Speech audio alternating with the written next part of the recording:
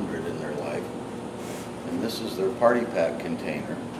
And you can build a planter out of this, but if you want to build a 5-high planter, it'll cost you about $350 for the EGs inside. But if you do this often and save them, we can make components to put this all together. So we can buy these direct from the molder, or because our company recycles a lot of EPS, we get these in from time to time, and it just dawned on me, why not take advantage of them and make something useful out of them? So I'm going to show you how we do it. I did this yesterday, so this is all brand new, but it'll work. Anyway, the bucket and the lid both get used. The bucket needs holes in the bottom. There's two ways to do that. One, you can drill them, but a lot easier way is just heat up a small metal rod and poke the holes in. The same is true with the lid. You can cut out the hole in the lid just with a pocket knife, a little bit smaller than this piece of 3/4 inch electrical conduit, which is available anywhere, and poke some holes in for drainage, and then this becomes the catch basin for the water on top. And I'll show you how that works. A good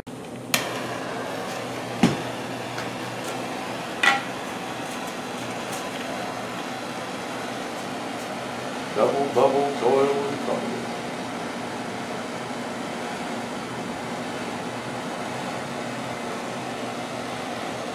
Not quite hard.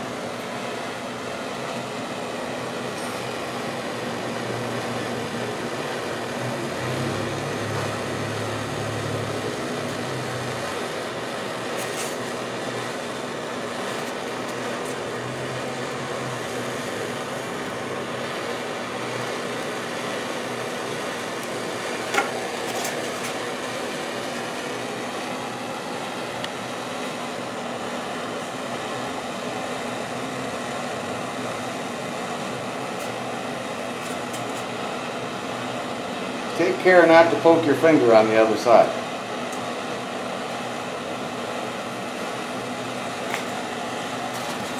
Now I've already marked a good diameter on the bottom using one of the smaller rings and just tracing it with a pencil. And now I'll poke some holes in the bottom of the EGs container. You want to stay slightly outside of that ring.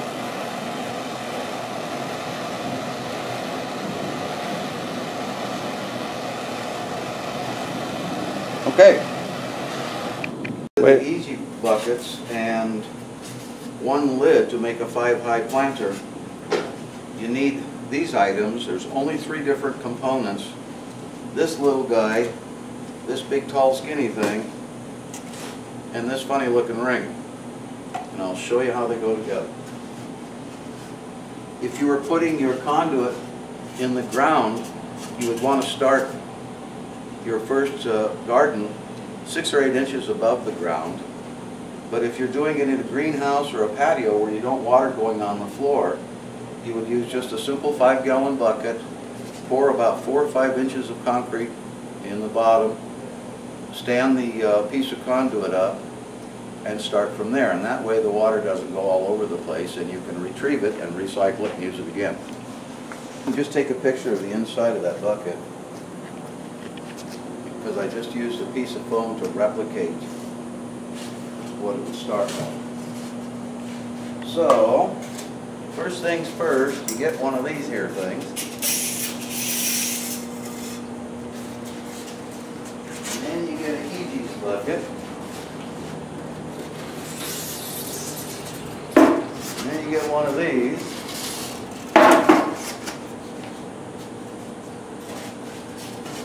And then you get one of those.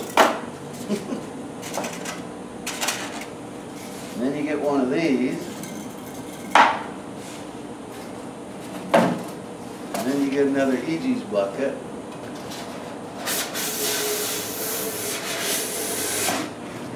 Another one of these. Another one of those.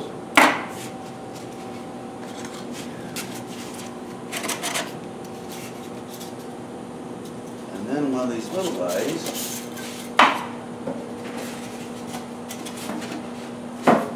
You don't have to make them this tall. 4 high is perfectly adequate.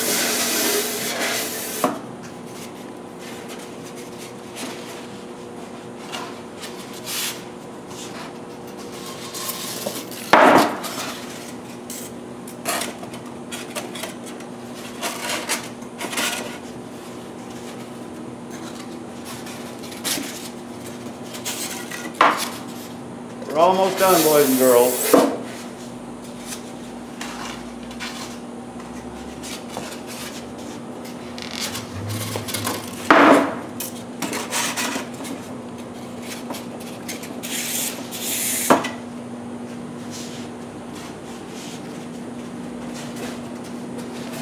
The last EG's bucket.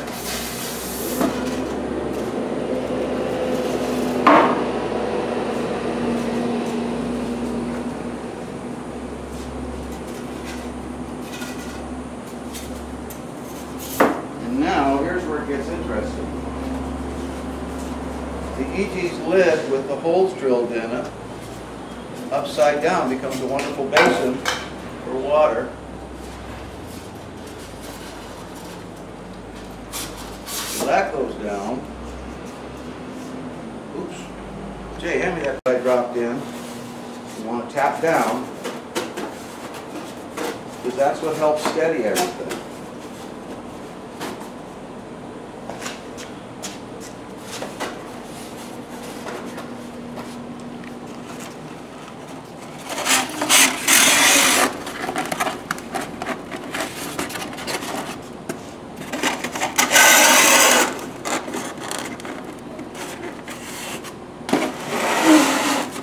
And there you have a 5-high planter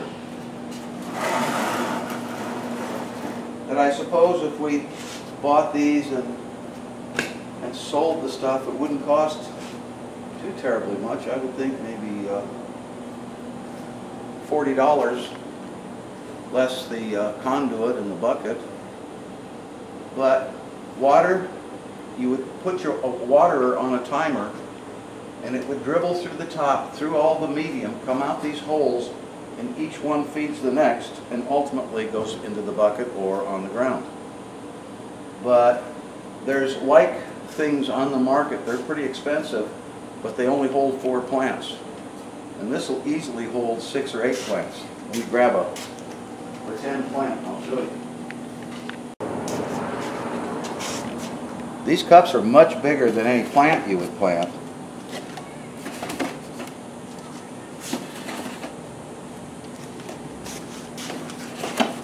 But there's 5 easily go in.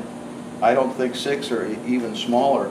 And you could have tomatoes or peppers, and they would leaf out and just grow down, and you could harvest like crazy. To me, it just makes a lot of sense. And it takes up the size of a garbage can or a 5-gallon bucket. So use a little recirculating pump. And once your plants are established, you can just put fertilizer in the basin that you're pumping out of, and it could be a garbage can, it could be, you know, half of a drum or anything you got that will hold water. And it just trickles down. And the pump only needs to run like 5 times a day for 5 minutes. And you've got a garden. What do you think?